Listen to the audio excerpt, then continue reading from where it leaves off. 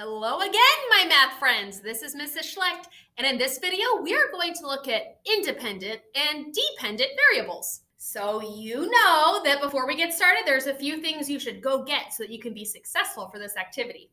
First, you're going to need your Envision book. Remember, we're still in volume 1. Second, you're going to need your math notebook to take great notes. Third, you're going to need that pencil. And fourth, last but never ever least, Mrs. Schlecht's most favorite, that positive math attitude. All right, my friends, so this video goes with lesson 4-8, which again is going over these dependent and independent variables. You'll find that key concepts page on page 237. All right, so there's two vocabulary words that we'll be using a lot in this lesson: the dependent variable and the independent variable. Now, first, let's talk about variable. Variable is something we've been talking a whole bunch about in algebra, right? We've been using different letters to represent all the different possibilities that these different variables might have as a value, right? And we know that those variables can change, right? It's not a constant. Constants stay the same, right? But those variables change. But perhaps you're thinking, Mrs. Schlecht, this is like some science stuff. Yeah, it is, because you also have dependent and independent variables in science. But guess what, my friends?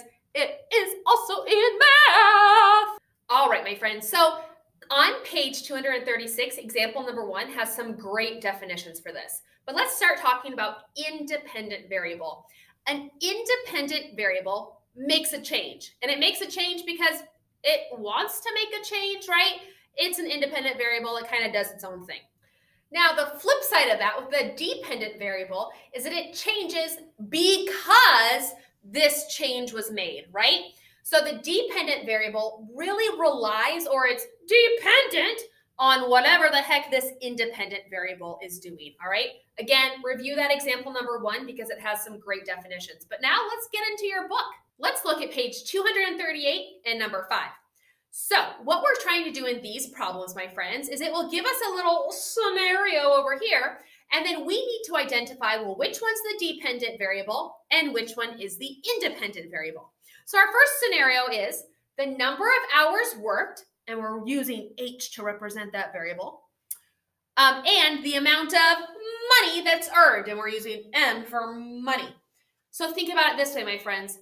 Which one can change on its own? Which one can go up or down? And then which one will change because of the change over here? So our independent variable is going to be the number of hours worked, and the dependent variable is the money you're actually going to make. Think about it this way. The more time that you spend working, the bigger your paycheck. And on the flip side of that, the fewer hours that you work, the less money that you are going to make. So the number of hours that you work is our independent variable, or the letter H. And the dependent variable is the amount of money that you make. And we're using M for that one. Moving right along to problem number 6, still on page 238. So again, we're trying to identify the dependent and the independent variable. Our next scenario is the number of shelves, S, in a bookcase, and the number of books that can fit in that bookcase. So think about it like this, my friends. What can go bigger on its own, and that will impact over here, or what can be smaller on its own, and then that will have the impact over here? So in this scenario, the number of shelves in the bookshelf, that's going to be independent, and the amount of books that can be supported on those shelves will be dependent, right? Think about it. The bigger my bookcase is, the more shelves that it has, the more room for books that we'll be able to have, right? And on the flip side of that, the fewer, the smaller number of shelves that we have in our bookcase, we're not going to be able to have as many books, right? So again, the independent would be the number of shelves.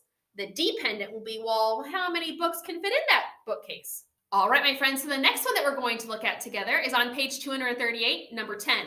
So in this scenario, it's talking about the number of hours that you spend driving at a speed of R miles per hour. Now you're probably like, why is it R and not S? Great question. Because this is a rate, right? Miles per hour, that's a rate. That's why it's using R as the variable there. So think about it like this. If we have to go 500 miles, we have to, I don't know, go somewhere 500 miles away from Ridgetop Middle School. If we are doing that, what's going to determine how long we spend in the car or how fast we go? Which one's going to be an independent variable and which one will be a dependent variable? So our speed, how fast we're driving, that determines how long we have to spend in the car, right? We have to go 500 miles. If I'm going only 1 mile per hour, holy moly, that time is going to be ginormous, right? But on the flip side of that, let's say you're like Speedy Gonzalez and you're like going 100 miles per hour, which by the way, illegal, way too fast, my friends. But let's just say for the sake of this example, that's what you're doing. If you're going super duper fast, then the amount of time that you have to spend in your vehicle, that's going to go down. So the dependent variable is the amount of time that your fabulous road trip is going to take. And why is that dependent? Well, because it depends on how fast you're driving. All right, my friends, that was just a quick run through with independent and dependent variables. If you have any other questions, please let me know.